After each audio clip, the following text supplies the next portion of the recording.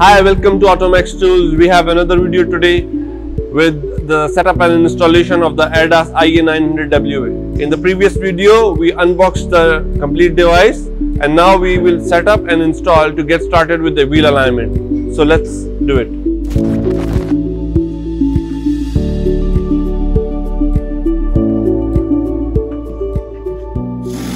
Remove all Z-shaped corner brackets.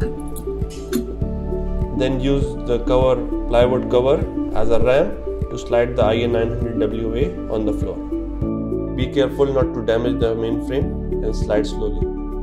Next up, align the IA900WA with the lift. Install the LCD. Mount the screws using the L key and set up. Plug the power, HDMI and USB cable.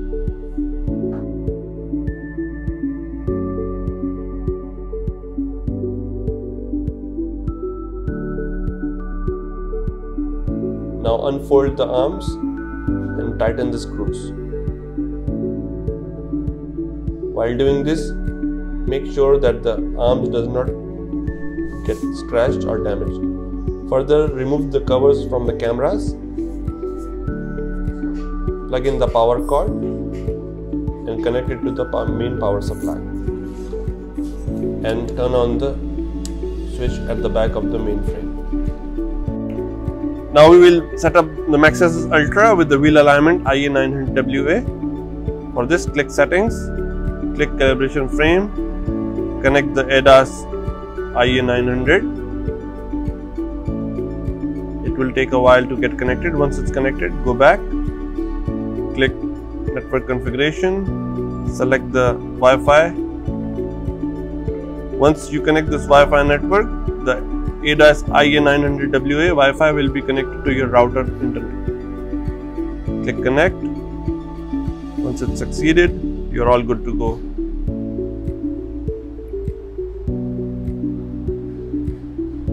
Go to the wheel alignment, select the function you want to perform. For example, if you want to select a car, let's say Hyundai.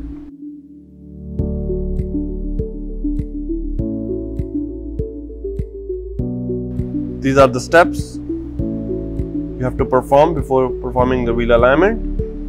If you want to see the lift compensation, click Next.